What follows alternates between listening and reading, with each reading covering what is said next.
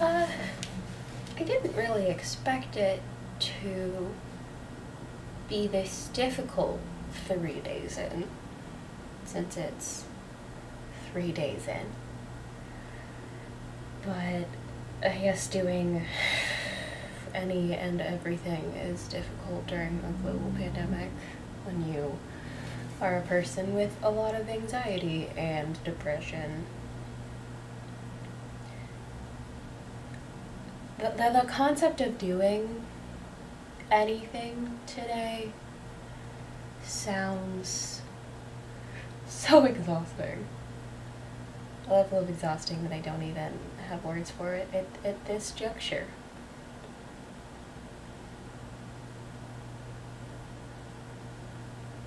I don't want to write anything, I don't want to make anything, I just want to sit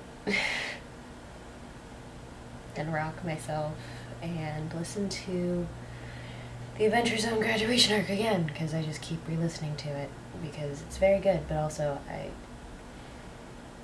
don't want to listen to any of the other actual play D&D podcasts because this one is my comfort hyperfixation right now. Thank you very much.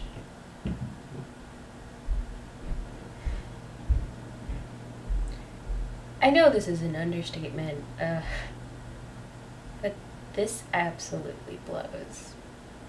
Like, I try to be optimistic and full of hope, and I am. I know it'll get better, and I know it's gonna be bad before it does, but it's really hard to live through all of this. Every day you worry what the thing is gonna be that happens, and you try to live your life as best you can, because you're still alive, and you still have goals and hopes and dreams and the need for human connection and basic human rights, but I went to the farmer.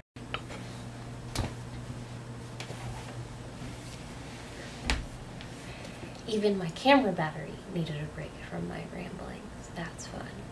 Where was I? Farmer's market.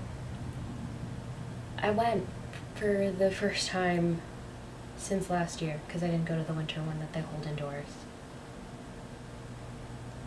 I just wanted something to feel normal, or at least familiar. You know, I don't go out to eat at restaurants. I try not to congregate around large groups of people. I try to remain socially distant. I try to do all the things that we're supposed to do, because you just do. But I wanted to get out of my apartment. I wanted to put on a dress. I wanted to feel anything.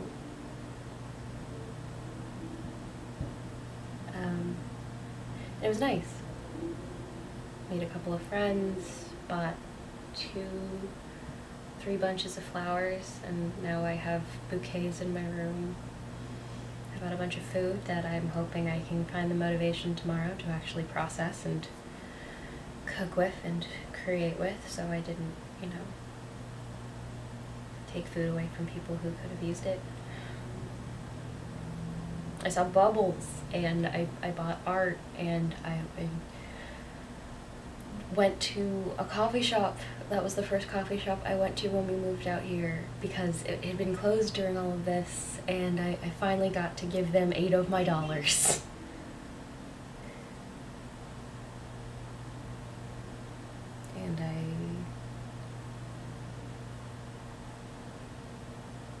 And I feel bad.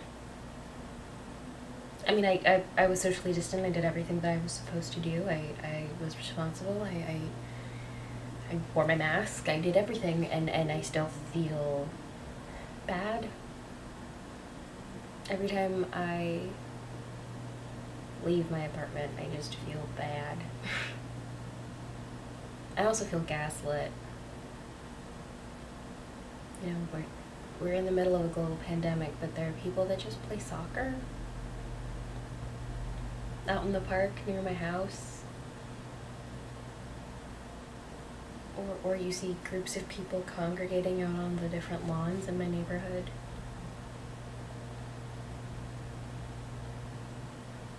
And I know that, you know, we're social creatures, and that to completely divest ourselves of community is social suicide, I guess, but it still feels bizarre when it doesn't, when it feels like some people are craving normalcy so much that it doesn't really matter. I guess what all this rambling is coming to is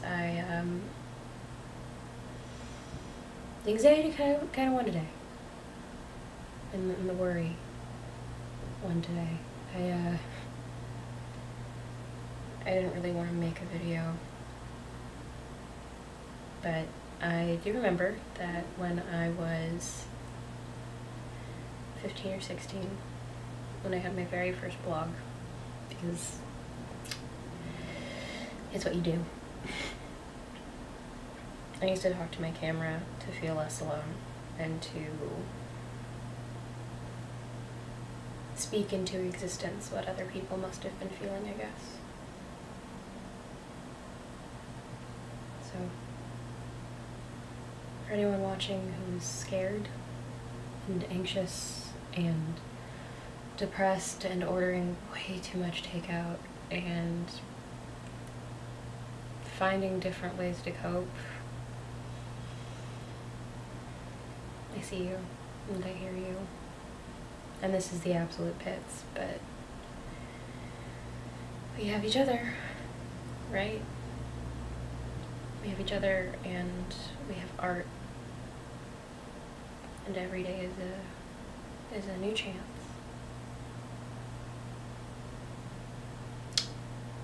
That I think I am going to,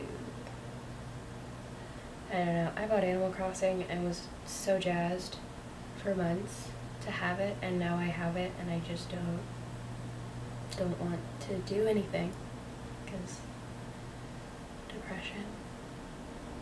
So I don't know, I'll probably lay on my bed and watch TikToks or listen to the Adventure Zone, or I don't know, stare out the window. In comments if you want, let me know how you're doing.